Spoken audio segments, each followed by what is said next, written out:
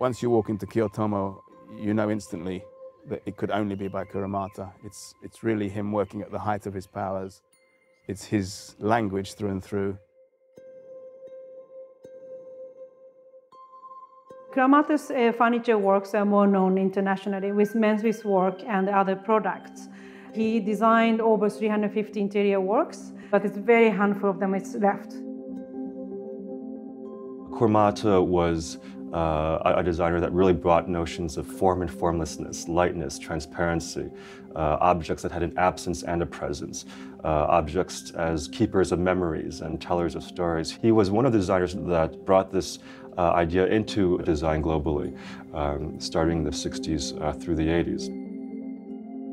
And it was very clear from the beginning that Kiyotomo Sushi Bar is a one-of-a-kind remaining architectural examples that will really be that very important piece in the foundation of the M+HK collections.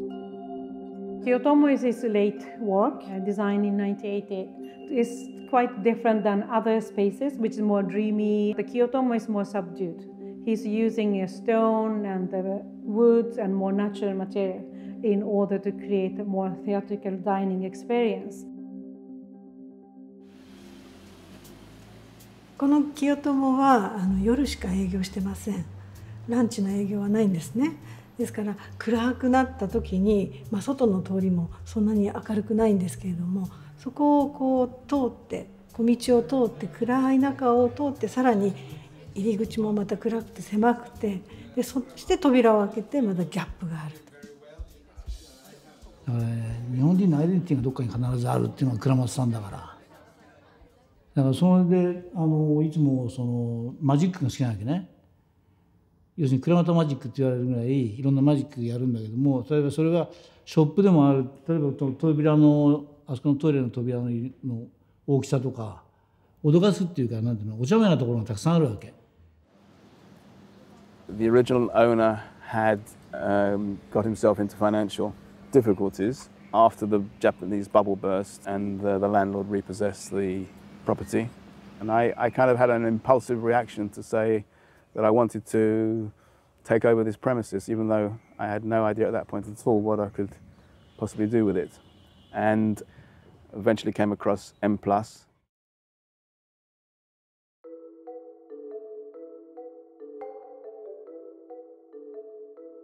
So Ishimaru was the contractor who built the sushi bar in 1988. Ishimaru has built and realized many of the Kuramata's interior space. この図面見た時はちょっとないデザインなんですよね。これが今までにはないもので、今までの倉松さんの中からはいきなりこうなんつって和の世界ふわっと浮いてるような感じが、やっぱりそれが倉松さんのこの店のデザインというか、その中にイヤイヤホンの電気がスーッときて、そのバランスですかね。Carpenter never experienced of this kind of joint, and every time he had to design by himself, every details. Very carefully he did work to eliminating traditional type of joint system or combined system. 倉松さんからしても僕らに対しての挑戦を絶対かけてきてるはずなんで、それを答えた時の快感がうちの職人ってみんな持ってるんで、やってよって今回はって。この解体でもう一つ難しいのはこのカウンターの解体で、これを当時接着してるんですけども、この裏に見ると鉄板がずっと端から端まで通ってるんですけども、それに接着剤を塗ってこれを沈ませて接着して、この接着剤がうまく外れないとこの石が割れちゃうっていうことになるんで、これ本当に慎重に時間をかけてやろうと思ってます。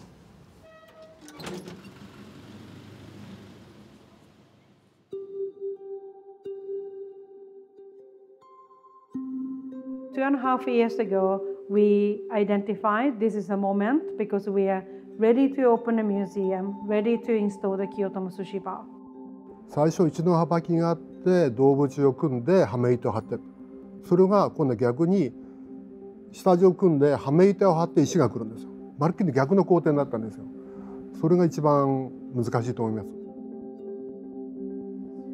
There's another key person who made this project possible, Sarah Moy. She was M+'s first conservator. Well, I began the project in 2014 when the sushi bar was acquired. I had worked intermittently on it until we were leading up to its installation. Conservation work is detective work. You're always investigating how something is made. And that's how you learn about that particular material or what's happening. There's some sort of history behind it. For example, the entrance, there's a blue carved wall.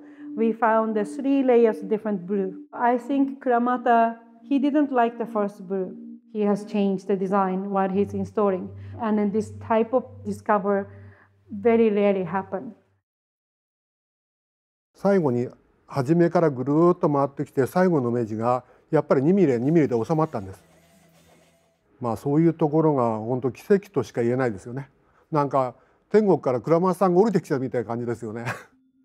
昨日まではブルーのピクニックシートが貼ってあったんですけど、もう撮ってみたら美術館の床に作品が載ってるのを見るとなんか感慨深いものがあるなってすごくびっくりしてます。